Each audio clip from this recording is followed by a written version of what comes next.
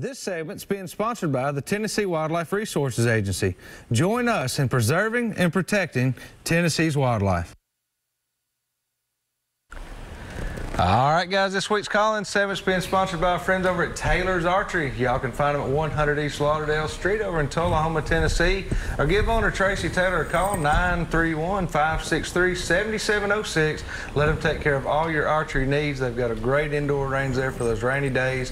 You better get to it quick because time's running out fast, guys. We're opening up next weekend. You ready to go, Wes? I'm ready. Man, yeah. It's coming. Hey, if y'all want to go ahead and give us a call, you can do that now if you like at 615-737-7767. We've been talking with Dan DeWitt tonight and Wes Stone. We're talking all about deer glands and scents and communications. We've talked a little bit about mock scrapes now, Dan, and where you look to set those up. But now what I want to move to is you found your spots, you found your old scrapes, whatever you're going to set these up. What are you going to do now? Do you just go over there and just take your hand and scrape out a big, you know, what is your typical way you go through it? No, I use these really high-tech tools. I mean, you got to get you got to get high-tech with your tools. I always find an old dead stick or a broke-off stick, and I use that stick. And I clean it out, and then I throw it away, and I get people telling me all the time I put too much scent in the woods because I don't wear my rubber boots and I don't wear my rubber gloves. But seriously, I've done thousands of mock scrapes, okay? And I think people, there again, make things too complicated. But seriously, the biggest mistake people make in a mock scrape is they use too much scent.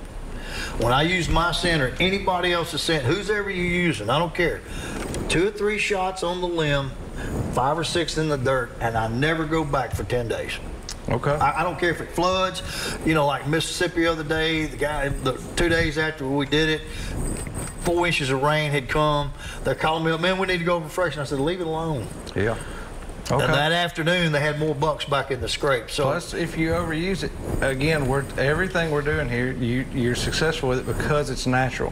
When you go and put half a bottle of juice in there, that's not natural. Sure. It's way too strong, way too much scent, and it's immediately not going to be natural to the deer. I mean, it's kind of like wearing cologne. You're going to wear the whole bottle, half bottle, quarter bottle, or a couple of spritz. Yep, and a couple of spritz is great. Depends on where I'm going. Well, it don't matter. You still, you gonna get blown out. Yeah, you would wear it. We got some calls coming in here, guys. There's always that guy. All right, James, how are you doing tonight? Doing well. How you doing? Doing great. We appreciate you calling. Got a quick question. I was curious about the thoughts on the estrus, you know, like the Tink 69 or whatever. You know, I know that we're talking about the glands, but the estrogen that's in them. Okay, that's all I got. Okay. Let me have that one. The estrus, only use it, I don't care what brand it is, mine or any Tink 60, I don't care who's you using.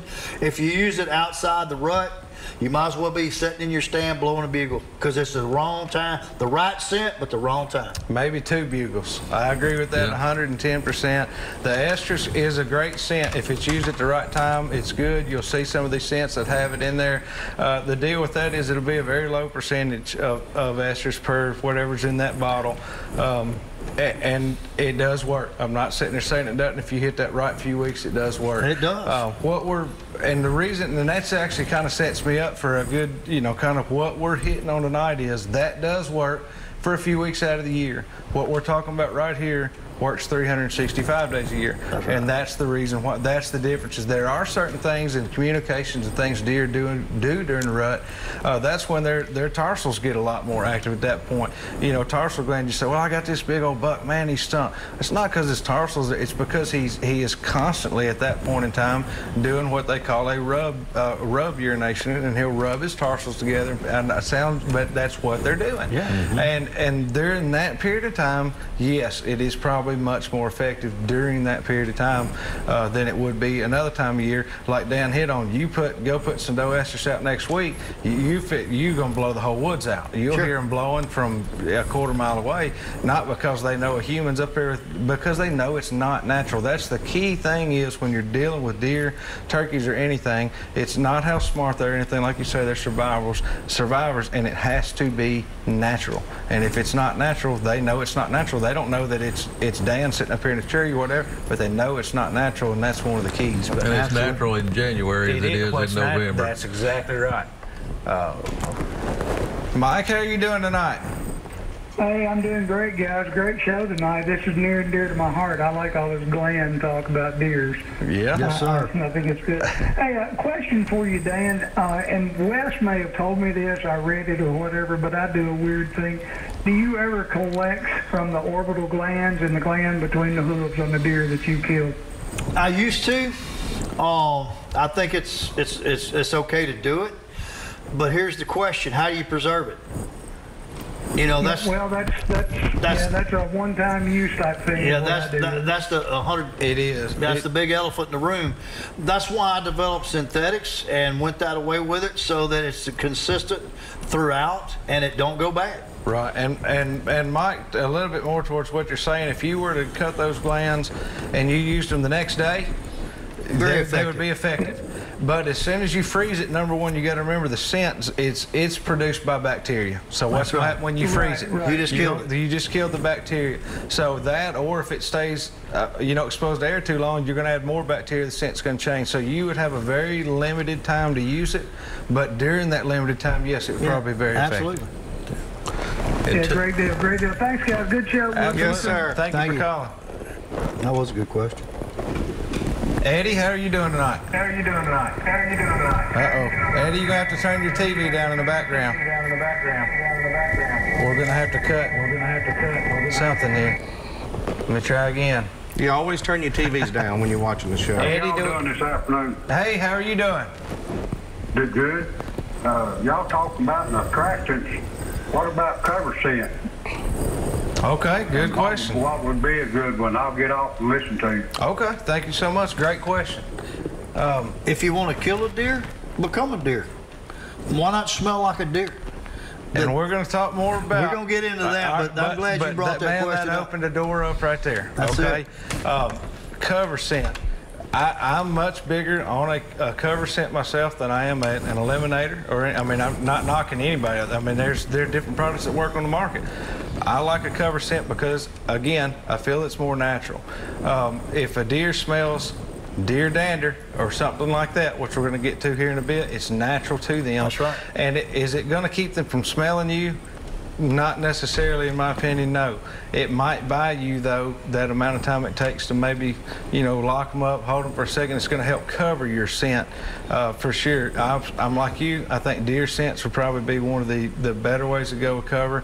I grew up, my dad's here in the studio with me tonight. He knows, but we used everything from fox pea to coyote pea. Right. We've used it all. Cedar trees, whatever it takes. Cedar, pine, acorns, It's all part of the learning experience. But to answer your question, though, Eddie, we do like them. I do. Wes, you're big scent guy. What do you think about cover scent? Not necessarily eliminators, but cover scents. Are you pretty big on that? I probably would lean more towards cover scent. I'm a real big scent-free guy. I was saying, Wes, you're a good guy to be asking stuff like that because you are a scent guy. I try to say it's scent-free, but I do always hunt the wind no matter what I do. Absolutely. So I'm kind of a guy that I'm probably not going to hunt a bad wind no matter what I do. Yeah, whether you got cover I'm just scent that guy. There's people that. That's right. What if you're hunting a farm that's got some cattle? Can you step in the cattle manure and it cover you a little bit? That's natural. Yeah. It's natural. They smell it every day, and that's why you can go to and this isn't going to work everywhere, but it works and it works well. So I won't even say a particular place, but let's say you're on a draw hunt on some of these particular recreation areas where people camp year-round. Fire, smoke. Fire. Yeah. That's exactly right. Campfire smoke is one of the very best cover scents you can have on you if you're hunting around one of these areas. Right. Sure. They smell campfire 365 days a year. People are camping. They're smoking those woods. They smell campfire all the time. So that's a good one to use. I got another question for him. What if you've just got the property, you've only been able to, and you ain't even been able to scout it, but you want to go in and hunt, but what would you do the morning of? Would you put scent out the morning you went in, or would you just observe? Oh, I'm gonna use scent. I'm gonna smell like a deer. Right off the bat. I'm going in to be a deer. Because the more you're a deer, the more you might.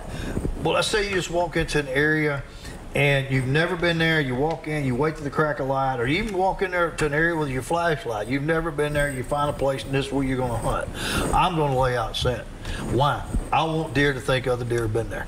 Right. I want deer to feel Not necessarily a in heat track. Oh, I don't. Just a Not at normal all, season. really. Only deer in the rut will I use an estrus product. Yeah. Only deer in the rut, and only for that very, very, very short window. Yeah. Very short window. Again, the rest of the very time, effective for a few weeks. That's it is. right.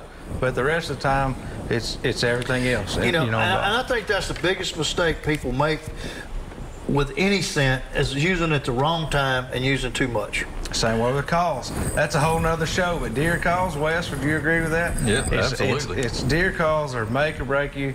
They'll either run every deer in the woods off or they'll call one right to you. That's right. And it's when you use it, how little or how much you use it. And it's the same way with scents. Right, and nowadays, I was going to ask you earlier, we have city deer, and we have deer that live out that don't never see anybody. Yeah. I'm gonna hunt them Are different. you, Yeah, okay, you got to hunt them different because I'm gonna wear plaid and khakis to hunt. There you go. That's the only thing they see walking down the street. ain't it? You know, wear your pajamas. They'll think you're walking the dog. That's you know, right. whack That's right. them. You know. That's Guys, right. we're going to go over now and do this week's official tip of the week, I guess.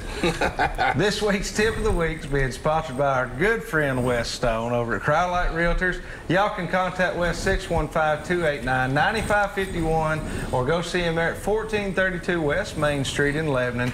Let Wes take care of all your real estate needs, or like tonight, you can talk to him about mock scrapes or scent elimination or whatever you wish want. We'll talk deer hunting if you want to talk talks about deer deer. hunting. I That'd be wish he fine. would take and help Vincent Lennon try to kill something. I mean, the poor boy is Dan, struggling. what kind of tip you got for us tonight? Go make mock scrapes, make some more mock scrapes, and when you get through making those mock scrapes, make a bunch more. Let the deer tell you where they want to be. The more mock scrapes you make, the more scouting you do with the mock scrapes, the more pinned down that you're going to find deer in an area, and then you get after them to hunt. And just And make to- them and make them and make them and make them. To kind of expand on what Dan's saying too, again, is like once these deer get on these mock scrapes, I mean, they're going to work them themselves. They're going to be continuing laying scent. They're going to be giving their identification. They The kinda whole keep it herd going for you after that's that. using That's your farm is going to start, Until the working that does go scrape, out. Yeah. and it's going to snowball for you. You know, Absolutely. and doctor it up again every now and then. It's going to work itself to a point.